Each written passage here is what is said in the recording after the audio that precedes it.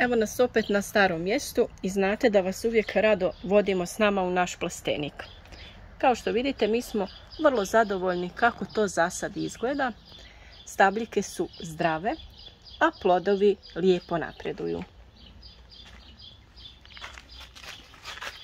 Odradili smo već neke radnje koje smo vam pokazali. Uklonili ove donje listove ispod prve rodne grane, a ostavili smo nekoliko listova koji će da hrane ove plodove dok oni ne dobiju svoju konačnu veličinu, nakon čega i te listove možemo ukloniti.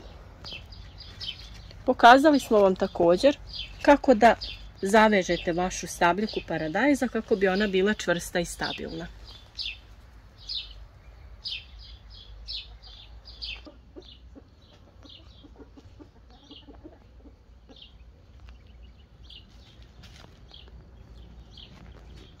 Vrlo je važno da redovno obilazite vaše biljke, omotavate ih oko špage, dok su još mekane, dok je to još uvijek moguće, jer kasnije kada su one jače, moglo bi da dođe do pucanja listova ili stabljike. Također je važno da uklonite sve ove male zaperke koji se javljaju između listova i stabljike, kako ne bi bila previše obilna sa tom zelenom masom. Uklanjamo sve zaperke koje nađemo iznad listova, a ostavljamo ove cvjetne, to jest rodne grane.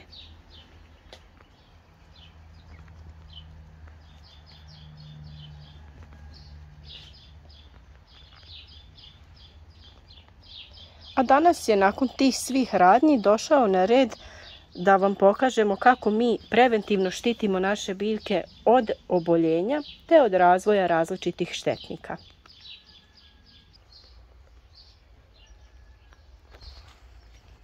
S obzirom da imamo već velik broj plodova i naravno cvjetova na sljedećim rodnim granama, bilo kakvi hemijski preparati više ne dolaze u obzir i sada nam je preostalo da naravno preventivno koristimo neke prirodne preparate kako bi na vrijeme zaštitili biljke, kako ne bi došlo do razvoja oboljenja ili nakupljanja štetnika. Već smo vam nešto govorili o ovom prirodnom sredstvu, a možda ste ga negdje susreli i nešto o njemu čuli, a to je nim ulje, koje je prirodno ulje od biljke nima i koristi se u preventivnoj zaštiti.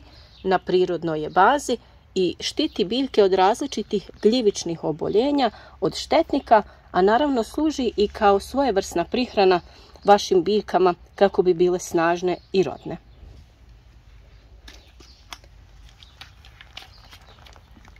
Ono nekad zna biti malo gušće, pa ga možete malo ostaviti bocu u toploj vodi kako bi se razrijedilo. A također prilikom pripreme koristimo mlaku, to jest toplu vodu, kako bi se ono bolje rastopilo, to jest razgradilo.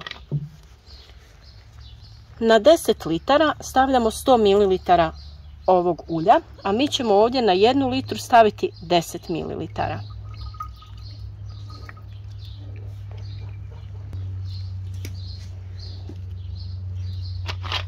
Vrlo je važno da dobro promućkate kako bi se ulje dobro izmiješalo, jer znamo da se ulje teško miješa sa vodom, ali s obzirom da je voda topla, ono će se lijepo izmiješati.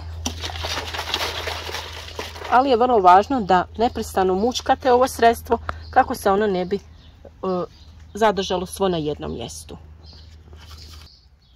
Kada govorimo o načinu korištenja ovog preparata, vrlo je važno da se koristi ili rano ujutro ili predvečer, ne po sunčanom vremenu ili kada je baš jako sunce, jer bilo kakvo prskanje preko listova može ostaviti tragove na njima. Tako da ćemo to odraditi ujutro ili predvečer.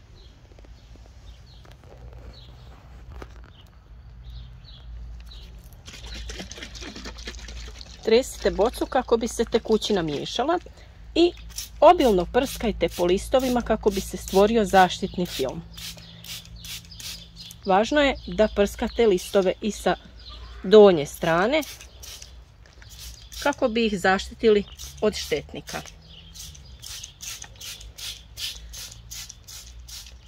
Ovaj preparat nije štetan za insekte, ali ih odbija i samim tim štiti vaše biljke jer ima jak miris i insekti ga ne vole.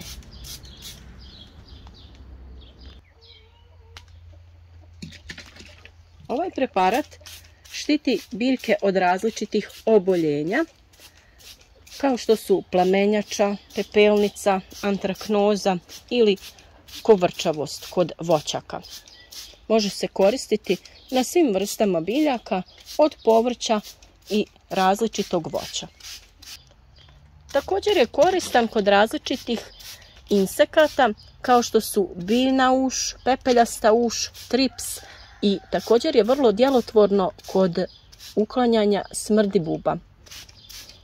Tako da ukoliko imate problem inače sa takvom vrstom insekata, važno je preventivno koristiti ovaj preparat kako bi to izbjegli.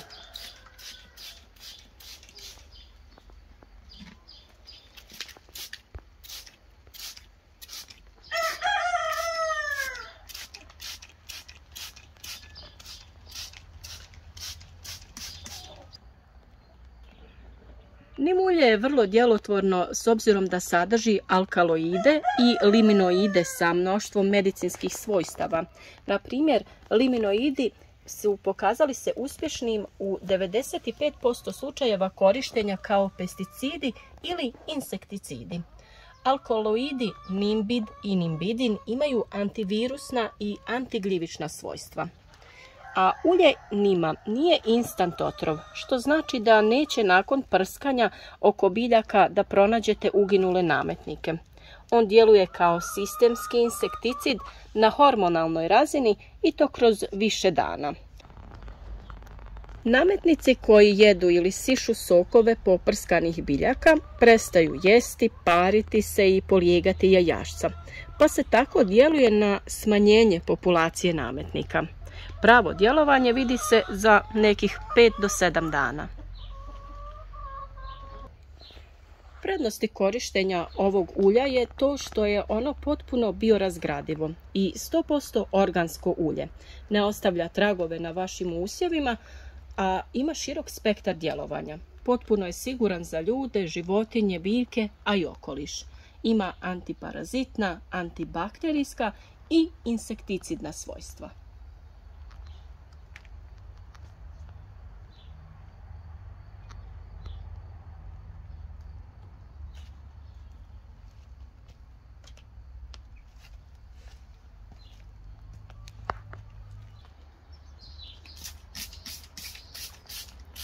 Ova mješavina može se koristiti kao folijarna prihrana za vaše biljke jer ono potiče pravilan rast i razvoj stabljike i razvoj novih plodova.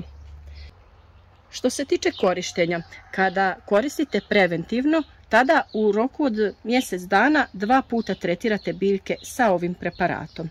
A ukoliko ste već primijetili neke štetnike, tada koristite ovo sredstvo svako 7 do 10 dana kako bi smanjili njihov utjecaj.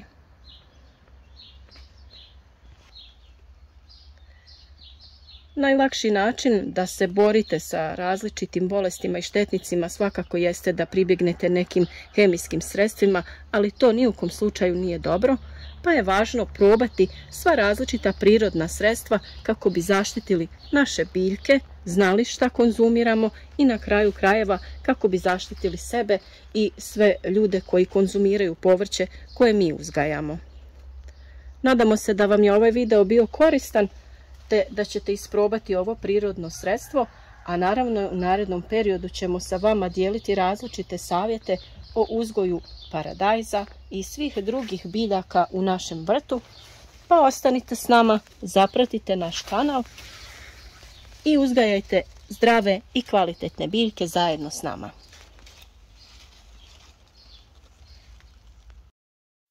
Postoji mnogo različitih proizvođača nim ulja na tržištu, a mi smo svoje nim ulje nabavili kod tvrtke Vuk Oil d.o.o. koji su generalni zastupnik za proizvode od nima.